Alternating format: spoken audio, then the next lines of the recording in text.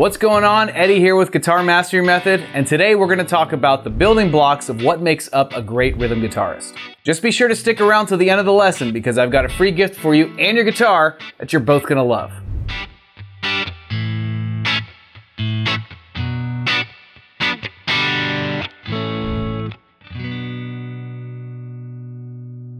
Now, I love playing rhythm guitar. It's actually one of my favorite things to do on guitar. And it's something that I will always put first as far as like having that overall sensibility when it comes to the way I play. Because to me, rhythm guitar is not just a singular kind of box to put yourself in, right? Like, you know, I know guitar players who call themselves rhythm guitarists or lead guitarists, right? I look at those as temporary roles that are based on whatever your musical situation is.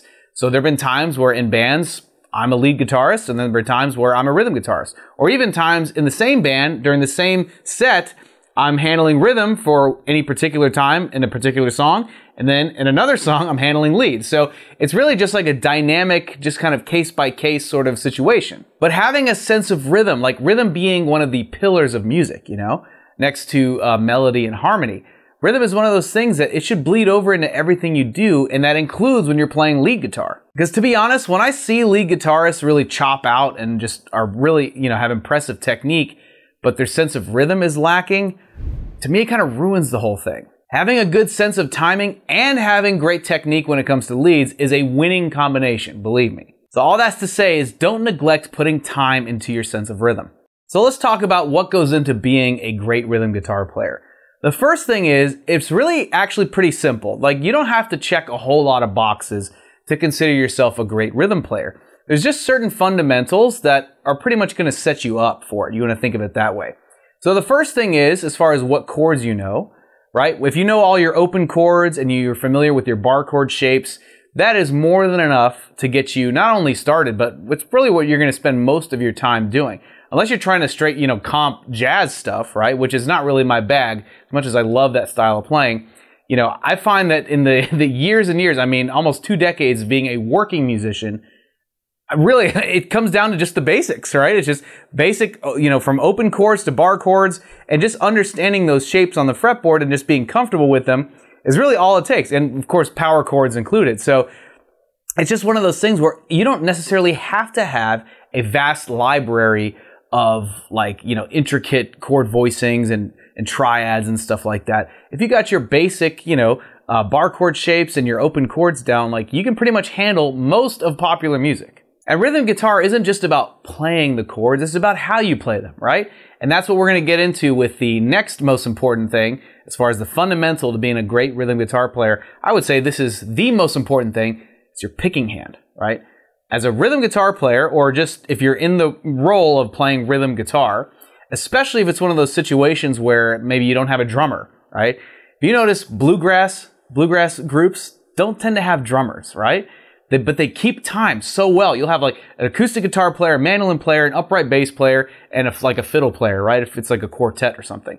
They won't have a drummer, but man, will they just be like, just chanking those chords, and it's like the pocket is just deep, and they don't need a drummer, right? And it's not to say that drummers aren't important. Of course they are. But what I'm saying is, when it comes to rhythm, your right hand or your picking hand, right, whether it's your right or your left hand, that's got to be your own drummer, right? That's your own timekeeper that you have to train, and you got to get, you know, to the point where it's competent enough to be able to handle a multitude of different tempos and different rhythmic styles. And even if that sounds like a lot, it's really not. It's just like thinking about basic beats, right, that you hear in hundreds and hundreds of songs. And you just want to kind of have that sort of pulse just like right there inhabiting your picking hand, so that's just carrying you through. So if you're trying to, let's say, establish a beat, let's just say, right, we're going to just take some simple chords. Let's take the B minor bar chord here, say the open A chord, and the G chord. Real simple, right? We're just keeping it simple. So it's a combination of bar chords and open chords.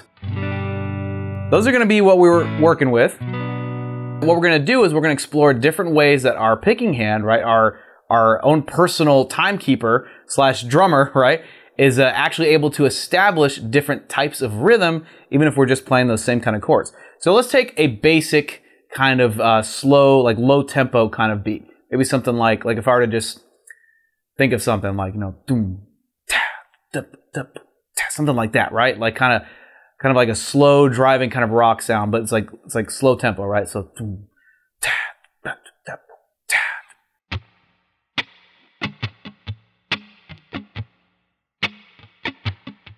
so if you want to establish a beat using your picking hand, mute your strings, and we're just going to treat the thicker strings, right, like they're the kick drum, and the thinner strings like they're the snare. All right, so these strings are our drum kit now. And so we're going to try and get this percussive thing going where we can just get into this groove and just keep it going with our picking hand. So if we were to do a slow, like soft rock kind of beat, something like doom, tap, bam, bam, tap, boom, tap, bam, bam, tap.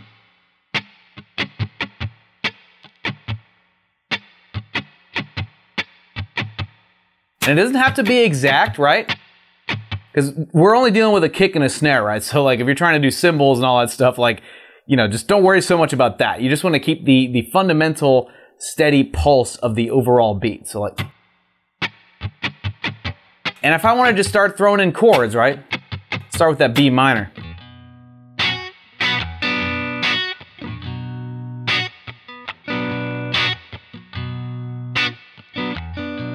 Or you had to even out a little bit.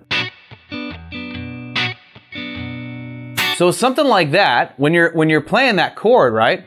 This B minor bar chord, we're still kind of treating like the lower strings like they're the kick drum, and the higher strings like they're the snare, right? So it's like we're accenting those higher strings as if it's a snare hit, even though we're just keeping that shape with the bar chord, you know.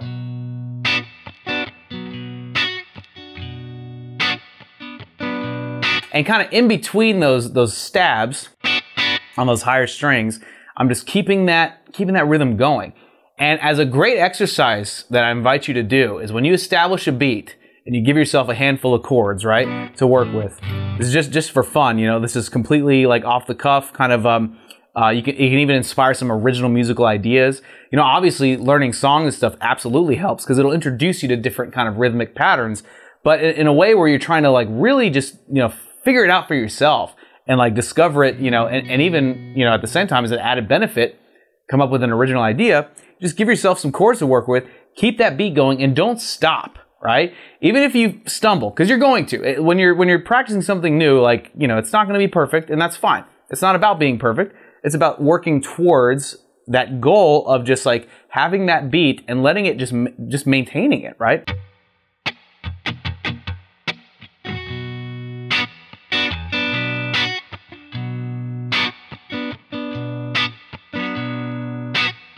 If I want to change chords,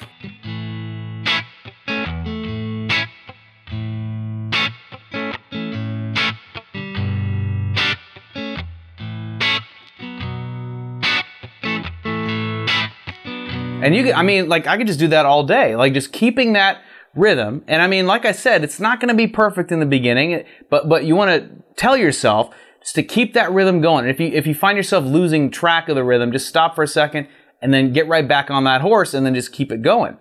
And then what that's going to do is it's actually going to build a synchronization between your picking hand and your fretting hand, especially, which is really important when it comes to rhythm, because there's a lot of dynamics going on here, right? Even though we're just using a really simple 3-chord kind of arrangement here, each chord, right, is carrying through that beat, right, where we're treating the lower notes and the higher notes as like their own kind of accent, right, keeping that pulse going. Let's change the beat and use the same chords, and just to show you how diverse this thing can really get. So let's say if we were to do maybe something a little faster. Let's see, something like doom, ta-ta, doom, doom, ta-ta, doom, ta-ta, doom, doom, something like that, right? Doom, ta-ta, doom, doom, ta-ta.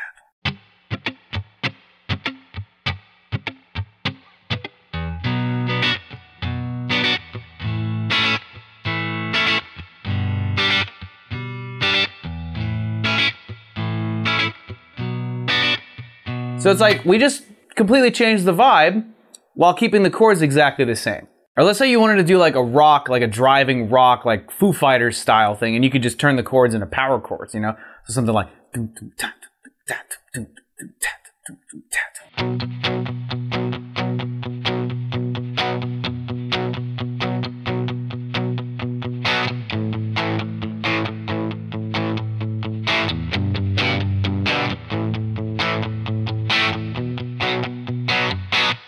You know, so by taking those same chords and applying a completely different vibe to them, it's like we're doing a fresh new idea each time, and it's all in our picking hand, right? Our fretting hand is pretty much sticking to the script the whole time with those same 3 chords. This is just to demonstrate how that picking hand, like, you know, having that kind of drummer dynamic and focusing on different kinds of, you know, or like trying out different kinds of rhythmic patterns and strumming patterns, dynamics, you know, things like palm muting or like just anything to sort of keep a relative beat going, you can completely change the way you play those same exact chords. This is especially useful if you're going to be jamming with a buddy and it's just the 2 of y'all with your guitars and, you know, no backing tracks, no drum machine, nothing like that. Let's just say it's just purely organic, right? And one of you is going to take rhythm. You want to make sure that you lay it down, right? You gotta keep that vibe going, especially so if your buddy's playing lead, you know, before it's your turn, you wanna make them like find a good feel behind it, right? And generally, in my experience, I get the most inspired playing lead if there's some great rhythm going on underneath it. So if we were to even shake up the example, right? Like if we were to take like a kind of like an A blues sort of thing, you know. Like that idea, but just really make it way cooler with different kinds of beats, you know? Taking that same thing, right? That open cowboy kind of blues thing. You know, if you were to do in a straight beat like that, you know, that's one way, but then you can do something like this, like.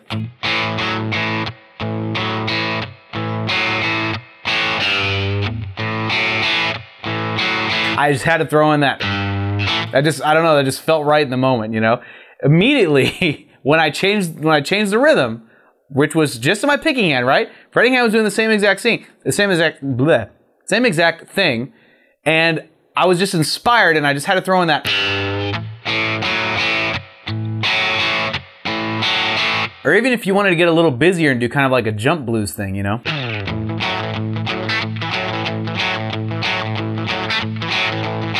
Right? Same thing that our fretting hand is doing. Same thing that it's been doing the whole time. We're just changing up the vibe completely with our picking hand. That is how powerful a good sense of rhythm is. Oh, and hey, real quick, if you're getting value out of this lesson, please hit that like button and consider subscribing to our YouTube channel. It'll really help us out and let us know that you want to see more lessons just like this one, which we'd be more than happy to give you. So thanks in advance, and let's get right back to it.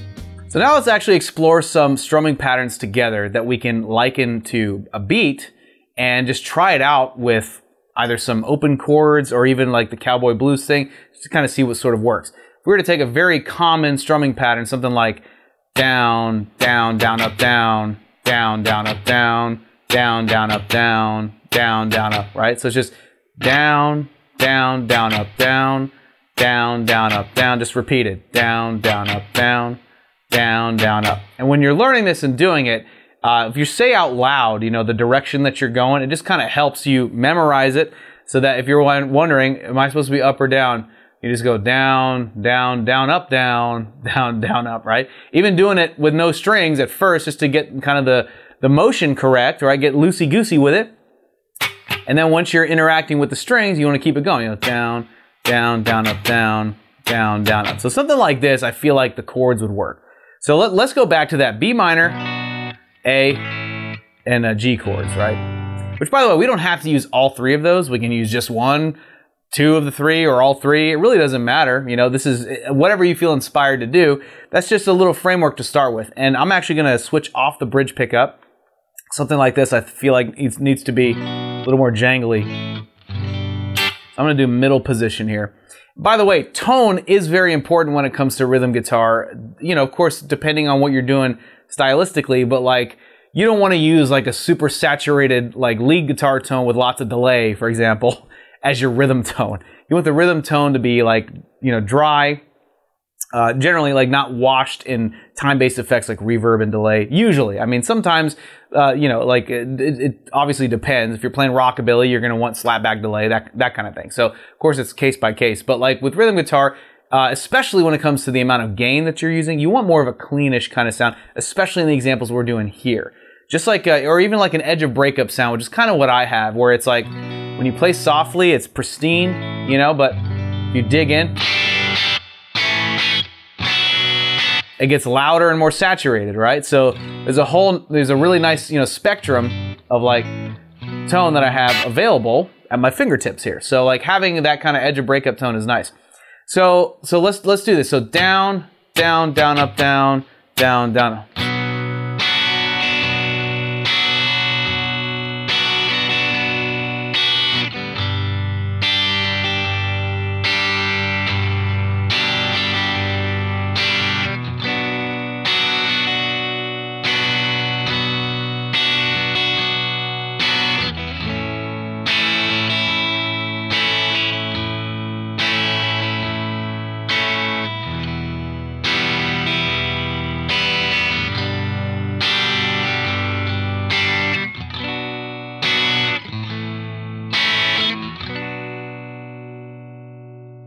Something interesting happened there.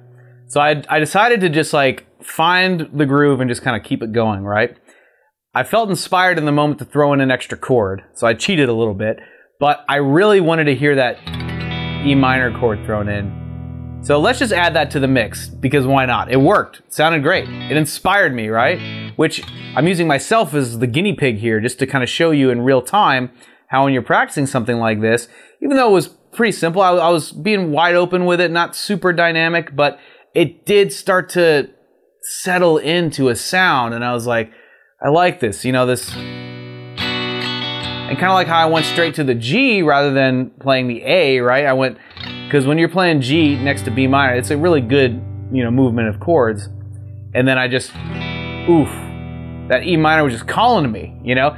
But I wouldn't have thought to throw that in there, or wouldn't have been inspired to throw that in there, had I not kind of, you know, got the ball rolling by starting with that beat.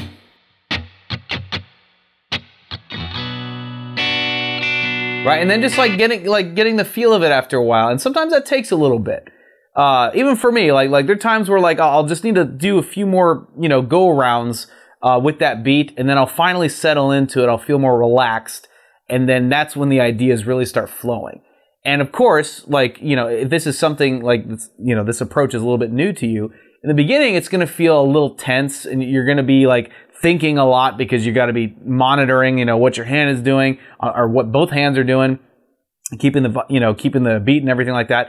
So just understand that that's all right. That's part of the process. The goal is to get more and more comfortable, more and more steady with it. And then over time, it becomes really natural and it'll start feeling really good. And then when you're not thinking as much, that's when the creative brain can start to take over. And then the ideas can start coming out. And it doesn't have to be a complicated set of chords, right? We just use these simple chords, B minor, A, G, and E minor. And just found an order that just really worked. And it especially worked with that beat, at least in my opinion it did. Let's explore another beat. So something like...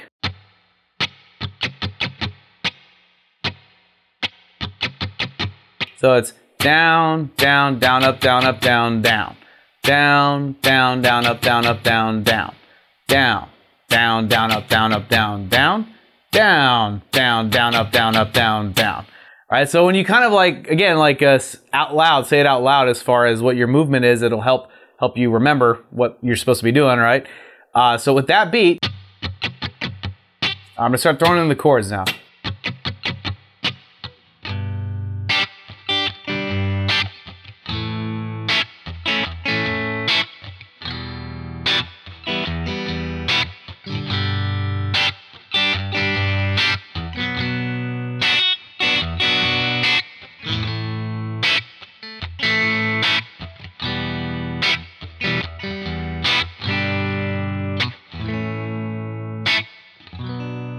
Okay, so right there, once I settled into it, then it just started feeling natural, and I just stayed within those 4 chords, or the 3 plus the bonus chord that we've been throwing in, because it just works so well in my opinion, especially when we're, you know, focusing on the tonality of that B minor chord. You know, the other chords just dance around it beautifully, you know.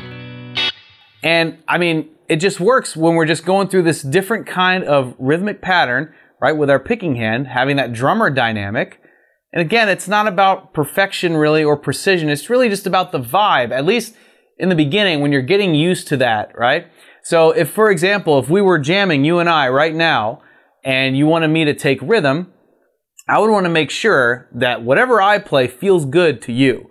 So if we were to do something like, let's say, maybe I had an acoustic guitar and I was playing those, you know, because the patterns we've been going have been very acoustic-y, strummy kind of patterns. And if you were to take lead, like playing B minor pentatonic over that, you know, I want to make sure that the rhythm that I'm playing is inspiring better melodic ideas to come out of your hands when you're playing lead. And that's kind of the give and take when it comes to playing with a combination of musicians. And of course, that expands even further out when you're dealing with an entire band. And when you're working this technique, don't worry so much about getting fancy with embellishments or even throwing in like little leads and stuff. I know like combining rhythm and lead guitar is a lot of fun, but for something like this, it's really all about establishing that picking hand to where you can establish a beat confidently, and especially like without a metronome. Like in the beginning, you're gonna, you know, having a metronome be really helpful, but you want to get to the point where you can just tap your foot or bob your head. Like it just makes you move, and then you're now in this, you're locked in this groove, and then whoever's playing with you gets locked in as well. And what will be really helpful to kind of give you an arsenal of different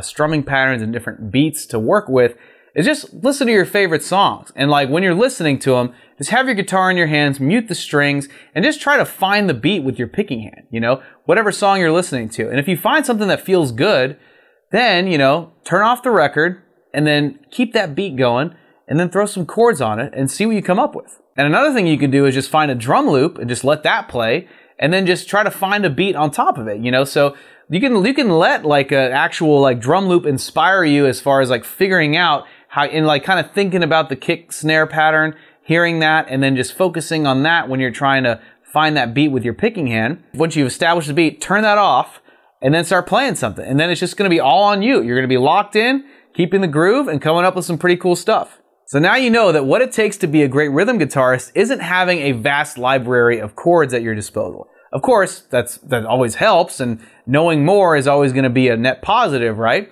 But just by knowing your open chords and basic bar chords, I mean, there's a whole lot that you can cover when it comes to playing rhythm guitar, especially when you're playing popular Western music. The thing that's most important is this, your picking hand, your own personal timekeeper.